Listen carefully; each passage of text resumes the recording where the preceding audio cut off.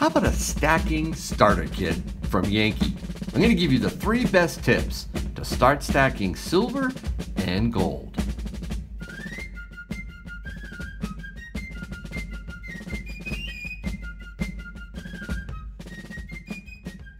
Hey everyone, thank you so much for watching Yankee Stacking.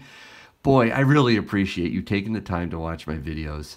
And you know, if you haven't subscribed to my channel, I would really appreciate it if you would consider doing that down there. If you like this video, give me the thumbs up. I would always appreciate that. But really, I'm so glad you guys are spending time watching my videos. It means a lot to me.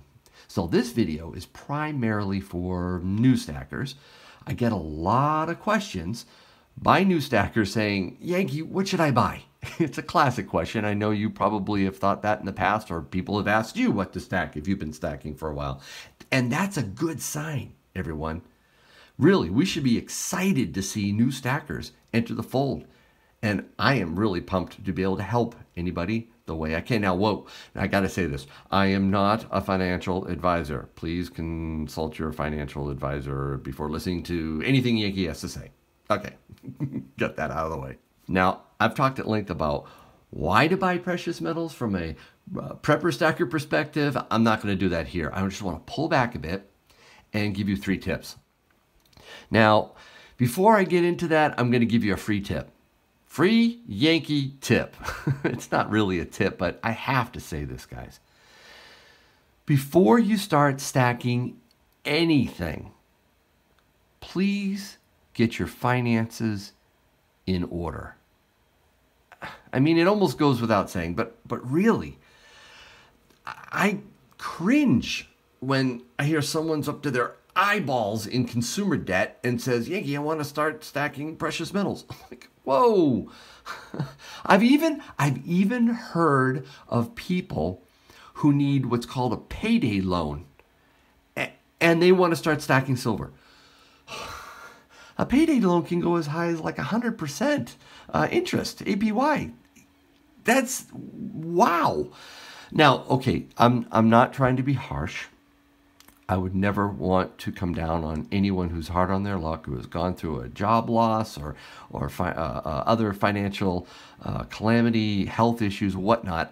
I don't want to be mean, but I'm just telling you right now, if you have a lot of debt, don't get into stacking right away, okay? Pay down at least your double-digit rate credit card debt first, okay? Why?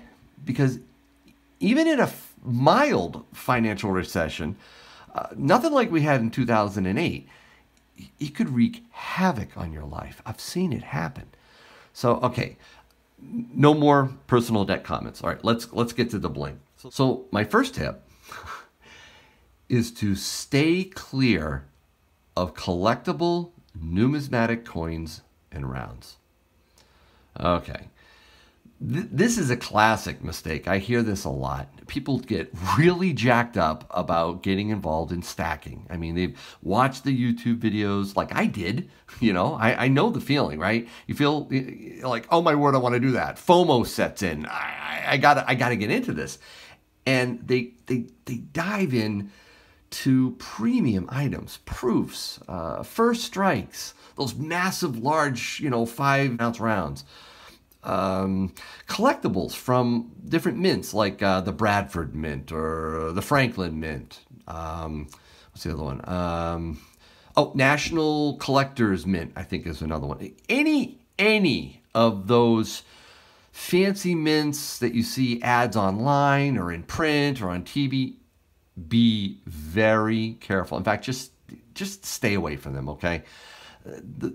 They tout these high premium must-have silver products. Don't fall for it, okay? Just stay away. Oh, and when it comes to gold, sometimes dealers will use a fancy ploy to scare you into buying these really high premium gold items. It's called the gold confiscation. Someone's gonna rush in and grab your gold. Yankee Cannon. It's gone. Specifically, what I'm talking about was Executive Order 6102. This is where President Franklin Roosevelt signed an executive order back, it was in 1933, April, I think, and it forbid the hoarding of gold coin, gold bullion, and gold certificates in the U.S. Now, dealers warn sometimes that the government's going to come after your gold unless you're a numismatic collector, right? And you buy this overpriced coin right here. This is misleading, okay? So really quick. First, no one was kicking down any doors to grab your gold and haul you off into court. It was a voluntary confiscation, okay? Second, a gold confiscation is like really, really unlikely today, okay?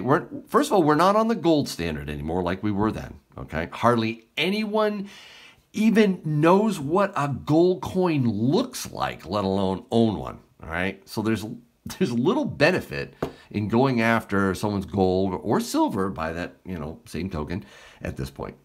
I mean, the real threat, guys, is the U.S. government going after our retirement and bank accounts. That's the real threat, not gold or silver. All right, and third, even if there was a confiscation order, who's to say that keep the same rules, right?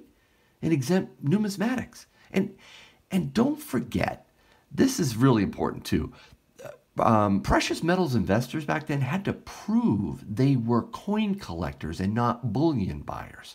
In other words, if you didn't own a substantial amount of rare coins, you are automatically deemed a bullion owner, not a collector. So enough with the gold confiscation scare tactics, okay? Don't fall for them, all right? Now, on the same point as numismatic silver, it's true that the modern silver bullion market has radically changed how we stack silver. For one, it makes it more fun, more interesting, but it was not like that. When Yankee was a wee lad, I had few options, okay? It was basically constitutional silver, like this, right here, $50. This is 30% silver, or 35% silver, sorry, nickel, quarters, dimes, halves. The quarters, dimes, and halves, as well as the silver dollars, are 90% silver. That is constitutional silver.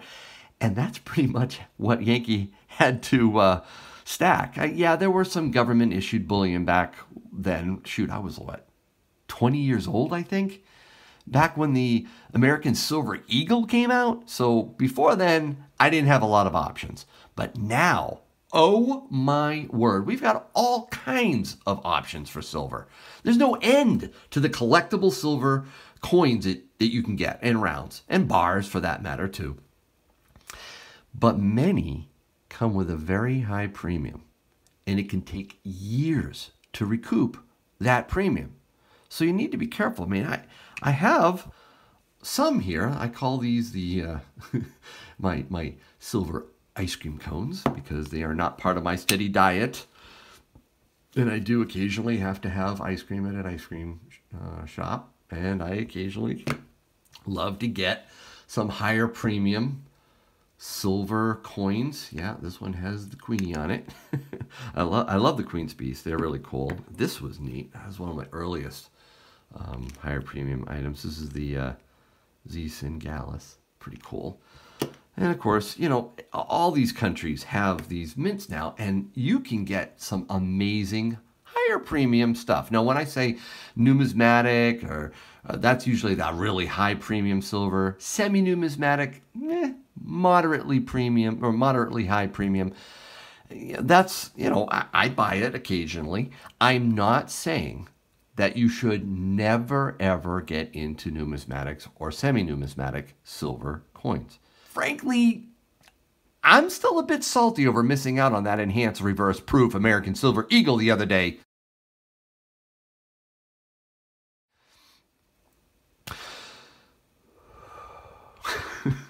But that's only because I probably would have flipped the sucker for a tidy profit, right? Actually, I do I do occasionally, I'm not a flipper stacker, but I occasionally flip some silver. You know, these are the Queen Anne's Revenge, Black Flag, Blackbeard coins. I got them for, you know, a little bit of a premium, and they're already going up in price. I'll probably flip most of them, except for maybe one. But I'm not a flipper stacker primarily. But even if you aspire to flip your silver, be careful when you're starting out. You know, start with the classics, okay, guys? And by classics, I mean, you know, constitutional silver. I really don't do much in the 35% silver. Nickel, sorry. I stick with the 90s, right? You know, get these 90% silver constitutional coins. Touch them to your heart's content. You don't have to worry. They have a lot of history to them. They're really great. Try to get them a little wear, or maybe get some, you know, old ones if you have to. Whatever. Constitutional silver, it's a great way to stack when you're starting. Be careful, too, when it comes to these two, right? Morgans and peace dollars. They are... oh, my goodness, they're absolutely gorgeous, but they're not exactly constitutional silver in terms of low premium. You do pay a premium for these. So, you know, just be really careful with Morgans and Peace when you're starting out. Also, government bullion. Again, I'm going to tell you right now, stick with the basics. If you try to get into numismatic silver or gold right off the bat, I'm going to tell you, the odds are high you're going to fall for a bait and switch with some shady dealer trying to get you to overpay for a rare coin. Don't do it. Just start out with this stuff. You know, American Silver Eagle. This is a circulated one. Or cull. Touch it to your heart's content. It's silver. So, and this actually is in 1986, the first year the American Silver Eagle came out. All right, and in here is another one of my favorite ones, the Canadian Silver Maple Leaf. It has some really good security features. It's cheaper than the American Silver Eagle. It has some really cool designs. They do update the designs. We're going to have to wait until 2021 for them to finally update this reverse design.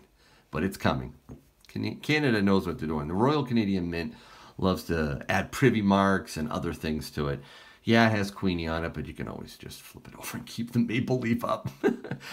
it's a trusted coin, especially up here in New England where I live. Those are great, great bullion silver to buy.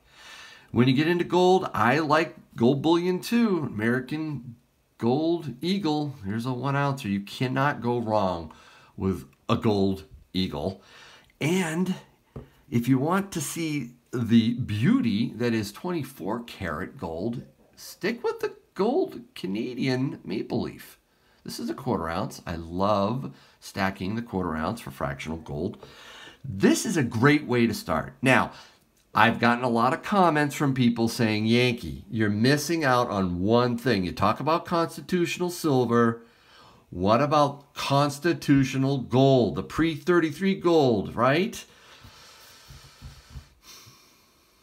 I'm starting to come around to pre-33 gold, but I need to be careful, and you need to be careful too. There's a lot of room to be taken with pre-33 gold too. Stick with the non-numismatic pre-33 to start. Get it as low premium as possible. All right, but yeah, I think Yankee's gonna get his first pre-33 gold soon. Well, maybe not soon. I got a lot of other stuff I got to buy too, but all right. So anyways, enough about me. That is the first tip, guys. Stay clear of the numismatic silver and gold when you're starting. Number 2, make use of ETFs. Use them. Now, I had someone in the community reach out to me and say, Yankee, that's it. I got a stack. I have all this money in my retirement account. I'm only, I think he was in his 30s. That's it. I'm cashing out. Cashing out of his 401k. Or maybe I'm going to take a loan and use the money to buy. I'm like, whoa, slow down. That's not, I believe, the best course of action. You got your money locked up in your retirement account. you need to be very careful of what you do with that. If you take your money out early, you're going to get socked with penalties, with the taxes. Don't do it. In fact, be very careful even if you take out a loan. I know people say, well, Yankee, you're taking out a loan, you're going to repay that loan back to yourself. Be very careful.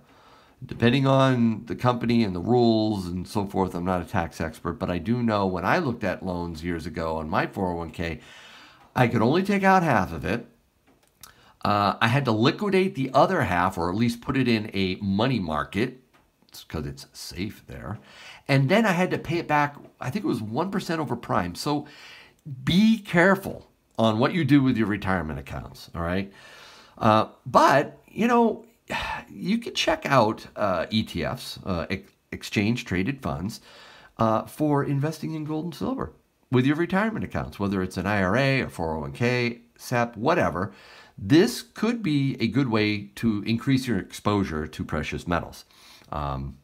Maybe it's time to sell some of those high-flying stocks. We just hit another all-time high in the Dow. Just be careful with what you do with your retirement. I'll give you a side tip really quick. If you're changing jobs, the U.S. tax law allows you to roll your 401k over into a self-directed IRA. And that can open up all kinds of opportunities for you outside the classic financial investment products that the government really, really wants you to throw your money into. So, the ones that the smart money are rapidly getting out of, I'm just saying, check into it if you're changing jobs. But regardless, you got to be careful with your retirement. As I said, use ETFs carefully, sparingly, because remember, if we do get a major crisis or a collapse, it's going to be very eye-opening to see just how many ETFs are really backed by physical silver and gold. We got to be very careful with the gold ETFs like GLD or SLV. But I did want to mention that if you have an IRA, check out gold and silver ETFs. And the third tip that I want to give you is around where to buy your precious metals. I could do an entire video on this, and others in our community have done some great videos on where to buy gold and silver. I like to buy my gold and silver at my local coin shop. I'm blessed to have one really close to where I live and work, and it's just a wonderful blessing to be able to go to Tim's. I'm going to shout him out again, Coin and Stamp Shop in Manchester, a great guy. It's worth establishing a relationship with the dealer to better understand, what to buy, how to buy it. If you establish that relationship, if you, buy regularly from him or her, you're going to get better deals. I know Tim actually, after buying a few things from him and doing the Yankee swap with him from the Coast to Coast show, he said he wants to be a sponsor of the Coast to Coast show and actually, hold some stuff aside and donate it to some giveaways. So, wow, that is really cool. And in fact, somebody in one of my streams asked me if I was going to ever do an interview with Tim and post it. And absolutely, I'm going to do that. I'm going to ask Tim. I'm sure that would be a fun thing to do and people would watch it. But anyways, a local coin shop. Some of you might not have the opportunity to go to a local coin shop. I get that. Maybe you live too far away, or you have some mobility issues, or, for a lot of reasons. And, shoot, if gas prices go up, it's going to cost just to get to the place. So I get that.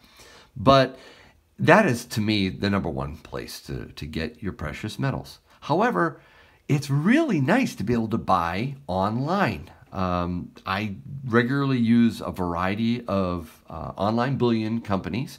I won't list them all, but some of my favorites are, SD Bullion, JM Bullion, AppMex occasionally. There's so many really great online bullion dealers. And if you're careful, and you search carefully the different deals, you can really find some good deals, especially if you're buying in bulk. If you're going to buy a large purchase, it's worth checking out online bullion dealers. You can, avoid shipping costs after a certain amount, usually around $99. And, it's just a convenient way to get them. Also, eBay. I know that's like you can't buy precious metals on eBay. What are you, crazy? You're going to get ripped off. No. I'm talking about the bullion dealers that have their shop on eBay. Really awesome way to get some precious metals, especially if you sign up for eBay Bucks. Check that out. I'll put a link in the description on eBay Bucks. So that's where I tend to buy them. My local coin shop, online bullion dealers. There's other ways to do it too, especially with constitutional silver. One of the apps that I love to use is Let Go. And it's amazing how many people will try to get rid of their silver on that app. You got to keep an eye out for the good deals, obviously. Some people have no idea what they're getting rid of, and that can be a good thing or a bad thing. They think, oh, silver, I'm going to sell this $50 for 20 bucks. Really? Or sometimes you get someone who says, silver coin, a couple bucks. So you really do need to do your due diligence on apps like that, but it's a great place to buy silver. Just got to be careful too when you meet up with people. Do it in a public place. So there you have it. Yankee Stacking Starter Kit. The 3 best tips that I have to start stacking silver and gold right now. Thanks again for watching Yankee Stacking, and I hope your day is A-OK.